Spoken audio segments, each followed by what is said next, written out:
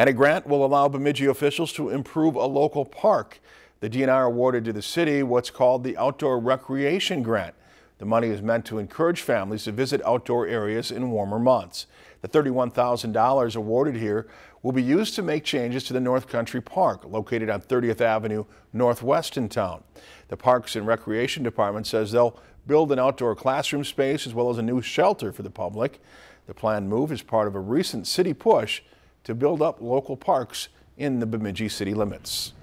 People are using and wanting to have gathering space and social areas and hold those events and family events and just have nice picnics.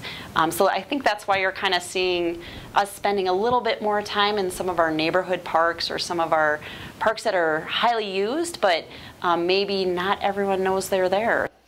North Country Park is about 20 acres in size. If you've enjoyed this segment of Lakeland News, please consider making a tax-deductible contribution to Lakeland Public Television.